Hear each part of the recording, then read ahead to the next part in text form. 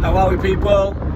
Sunday afternoon, heading up north for some more sessions. Never a day off for me, which is good. Reason for this video is I must have 15, maybe 20 saying, Scott, what do you think to my lad or a certain player playing a year above at grassroots?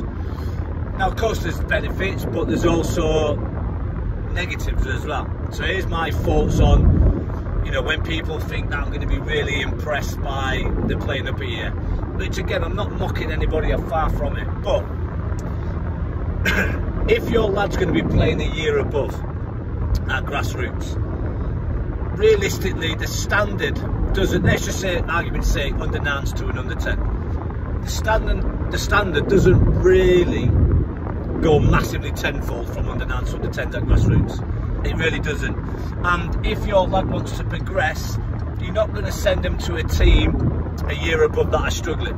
So predominantly you're going to go to a club where they are quite a successful club, automatically a successful club. So with that, the dominance is still going to be there.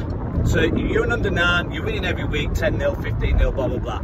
Now you're saying, right, let's just take him up a year and let's just really test him. I'm not too sure what you're testing, because you're going to go to a very good, strong club anyway that still win 7, 8, 9, 10, 11-0 every week. So the benefits are what? The lads are slightly bigger. Okay, yeah, it's good for my physicality for my child.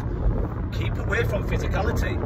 You know, if you are an intelligent player, them little jewels are draining on the body.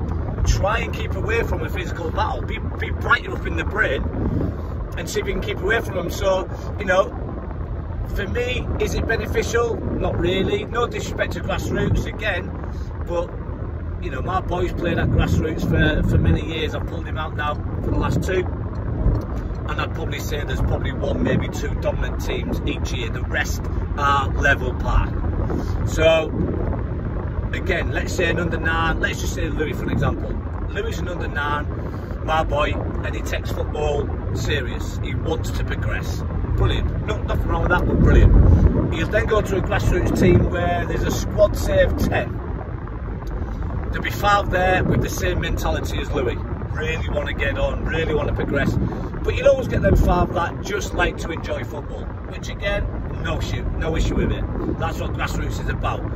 But them 5 that put it in week out will still get the same game time as the 5 that mess about, but you know, just turn up because it's a sociable event and it's good for mental health and it's good for, you know, making new friends. Again, no issue with it. But then you go to an under 10s, the same format, the same regime. You know, the 5 that mess about in training virtually get the same equal time as the 5 that really want to do it. So where's the benefits in it? You know, again, some teams might be slightly different, but I'd say a large portion do that because of parent pressure on the sideline, and it is a tough gig for grassroots managers that just want to be a manager because their son is a part of the team. So that's my thoughts, really. There's no right or wrong answer. Again, you know, other teams might do it. I know one group that have took the full team, let's say again from under 9s to under 10s, and you know, they're doing really well. But don't forget, there's only like 6 to 10 months difference in age group, in age difference. So it's not a major, massive thing, you know. So when I get emails sent to me, WhatsApp sent to me, I don't laugh and discard it. I just think, all right, yeah, no problem. You know, oh yeah, he's going to Group 1. Listen, majority of my players that I've signed for pro clubs have come from Group 2 and Group 3 standards of football. So I don't really take too much notice of that. Like I say, just let me know what your thoughts are. But again, you know, me benefiting or hearing people benefiting or thinking they're benefiting from going an age group above doesn't really, if you look at it logically. Let me know your thoughts, people.